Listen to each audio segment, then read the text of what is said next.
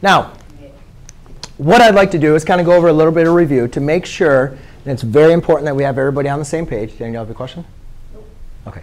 I want to make sure everybody's on the same page, because when we start going over these, I want everybody to make sure they exactly understand what we are doing. OK? Please, guys, there's a time to be doing things, and there's a time not to be doing things. As I'm going over this, please do not be doing the things you know you do not want you to be doing. So going back to information we know. All right?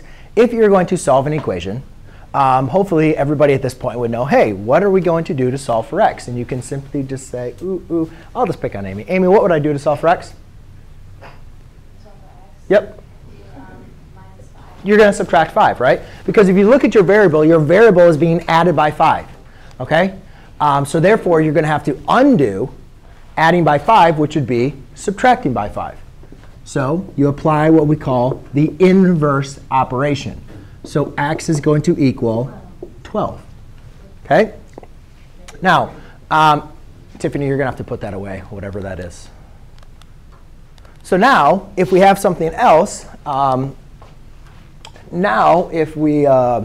so you guys should be familiar when we did solving equations. We had adding, subtracting, multiplying, dividing.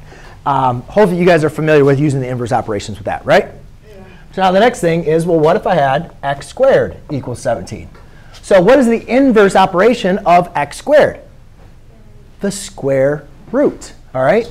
So when we're taking in the square root, now there's a couple things to note. The square root, we don't write the 2 in there, but it really is always there. It's just our common thing, so we don't have to write it in there.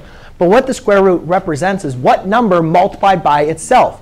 Now, obviously, Nick, if you can't sit there and stay and pay attention with this, then we'll have to move. But what this says is what number multiplied by itself? Well, what does x squared represent? X squared represents x times x. So the square root of x squared, which is x times x, is just going to equal x. Right? Now, I can't take the square root of 17. All right? So I'm just going to leave that as x equals the square root of 17. But what I want you guys to understand is when we're